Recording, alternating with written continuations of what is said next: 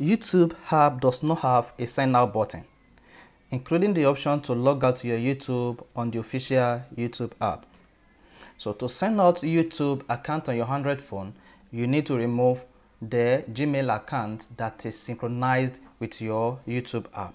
Hey guys, here in this video today, I'm going to show you how to sign out of YouTube account. So the first thing you need to do, you need to go to your phone settings.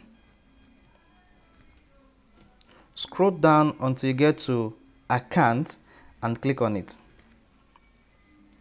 Here you have different options available, including your Facebook, your Google, your Messenger, and other accounts that you have added to your phone. So click on Google.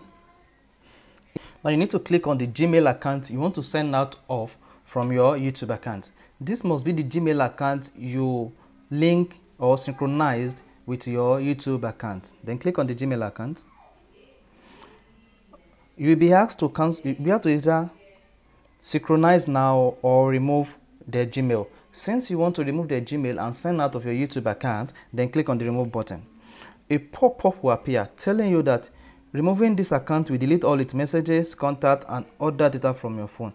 This will not delete your YouTube account, neither will it delete your Gmail account. It will only sign out the Gmail account from the YouTube app on your phone. Then click on the remove button.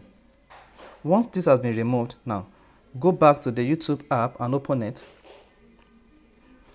Then click on the profile icon to the top right. Then you will see that you have successfully signed out of your YouTube account.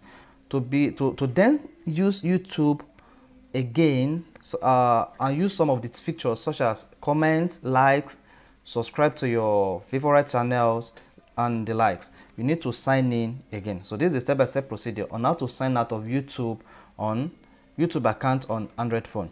Please, if you enjoyed this tutorial, hit the like button and do subscribe to our YouTube channel.